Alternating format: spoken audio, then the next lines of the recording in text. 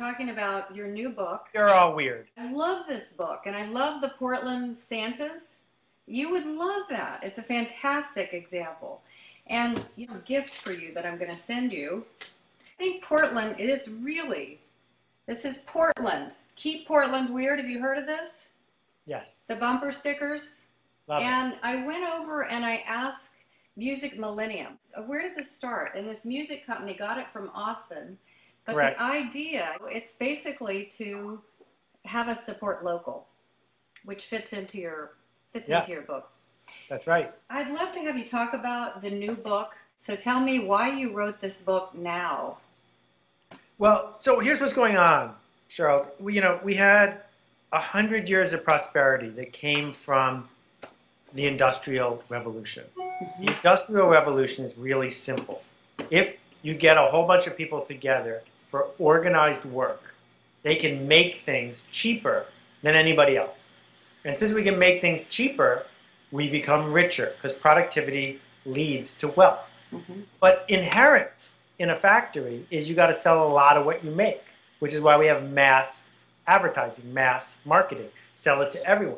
But you know what's inherent in mass marketing is this belief that everyone needs to fit in. So when a mathematician draws that curve, the distribution, they call that stuff in the middle the normal. That's the normal part of the bell curve. Mm-hmm. Well, the more people who are normal, mm-hmm. the more people who are right-handed and do this sort of activity and like that sort of hobby and vote this sort of way, the easier it is for the factory to make money. And so we created this cultural expectation of normalcy. Mm-hmm. So people who aren't like us, the ones who are outliers, the ones who are weird, those people are wrong and normal is right. And this worked for 100 years because we were willing to trade it for richness. Mm-hmm.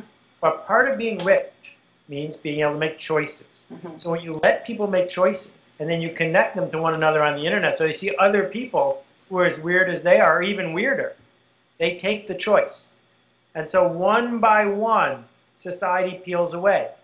So we got the people who want dreadlocks and the people who have tattoos and the people who are gay and the people who are happy to play basketball in their 60s and the people who want to live this lifestyle or have that lifestyle. And suddenly there's more stuff on the outside of the curve than stuff that's on the inside of the curve.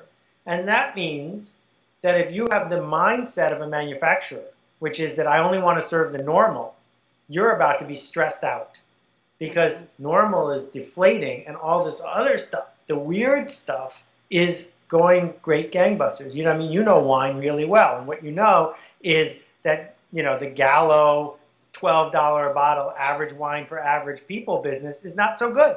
Yeah, don't bring a box of wine to my house. Yeah, exactly. But the fringe stuff, the people who are willing to cross the street and pay $100 for a special thing that there are only 2,000 bottles of it, that business is going great.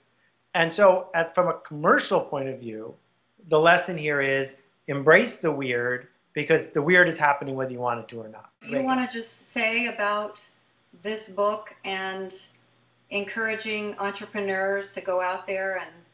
Well, let me try to put a finer point on it for people who haven't read it. And one of the things I'm discovering is book buyers are weird. The vast majority of people do not buy books and do not read books. And it's a big deal for someone to buy a book. I try to make them easily accessible. I try to make them cheap. I do not believe in a hard sell at all, but I hope you'll spend a few minutes to read this one, even though it's only 85 pages long. The key here is this. When we think about the future, it keeps being weird. Mobile phones, for example, are the weirdest media source ever.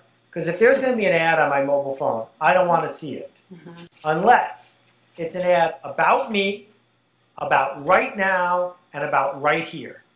So if I'm about to walk into a store, and I've given my phone permission to know who I am and what I like, and my phone beeps at me and says, the shoe store across the street sells the same thing for half the price, I want to hear that, right? Mm-hmm. If I've taught my phone where I'm flying, and it knows I'm about to fly Delta to LA in 4 hours, and it sends me a note from Virgin that says, Seth, we know you're flying to Delta in 4 hours. We have an empty seat on our flight. We'll upgrade you to first class, half the price. You want to go? I'm like, bring that stuff on. Exactly. That's weird. That's not mass. That's an ad for one person. And the reason that mobile hasn't taken off is because the advertisers don't know how to think that way. The customers do. The customers are psyched. Right. But the advertisers are still trying to trick people to see that same generic junk. And so the book touches on that, but it also touches on things like, how do we treat that Swami in India or that farmer in Kitale, Kenya? How do we treat those people on the streets in Egypt? Are they the other? Are they too weird for us to deal with? Do they just get our aid and then we're done with them? Or is the world about to become this really complicated marketplace? Because that guy in India is only 2 clicks away from me in New York. So suddenly, if I can bring everyone together digitally, I either have to honor his weirdness by doing business his way or ignore him. And I guarantee you the people who do business his way will make one more sale. Because a sale is something that benefits the seller and the buyer, and it permits everyone the dignity and the respect of choice. And so I look at some politicians who are demanding we go back to the old days when everyone looked the same and talked the same and obeyed the same and did everything the same. And I'm like, you know what? You can maybe get elected one more time on that, but then it's over because we live in Weirdville now, and Weirdville has different rules. Well, thank you so much for your time.